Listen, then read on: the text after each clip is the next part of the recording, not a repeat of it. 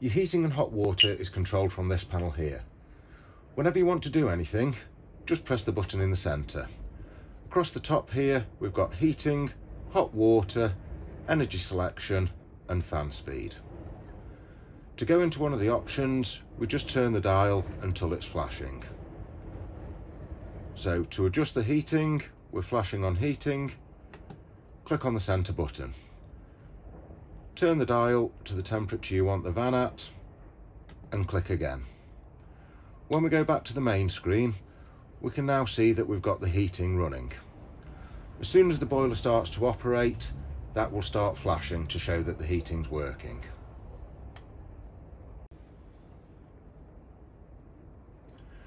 To turn the heating off again, do the exact opposite. Click into the menu, it's flashing on heating, click again and turn the dial all the way back to the left till it says off. Click the button and the heating's now off. To use the hot water, click into the main menu, go one click to the right so we're flashing on water and then click in again. So we've got three options here. We've got Eco, which heats the water to 40 degrees. We've got Hot, which heats it to 65.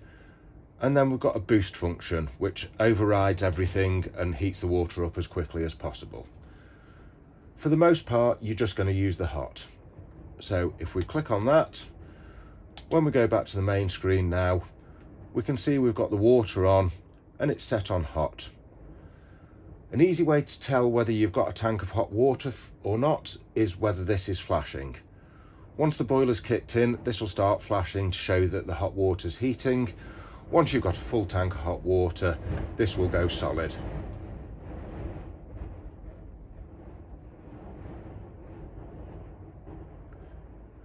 To turn it off, follow the procedure in reverse, go into the menu, into your water settings, turn the dial back to the left and click on it again.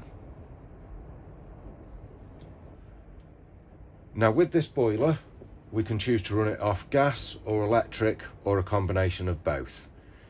If you're on site and plugged into mains, then we suggest you use it off electric to save your gas. If you're not on site or you are on site but you don't have a hookup, then just run it off the gas. So to change the energy selection, click into the menu and we're going to go 2 clicks to the right to come over to this symbol here. Click into it and we can see at the moment it's set to gas, and at the top we've got the gas bottle symbol. So we can either run this on a mix of gas or electric, or a partial or full electric. There's only 2 settings that you're really going to use, and that'll be either full gas or full electric. When we're set on electric, you can see at the top the symbol changes from a gas bottle symbol to the electrical flashes.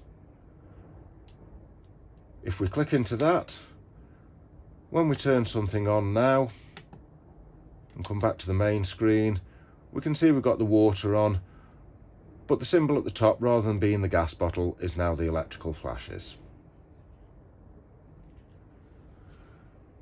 When you've got the heating switched on, you have a choice of fan speeds. So if we go into the menu, come all the way over to the right to the fan symbol, click into it, and we've either got Eco or High.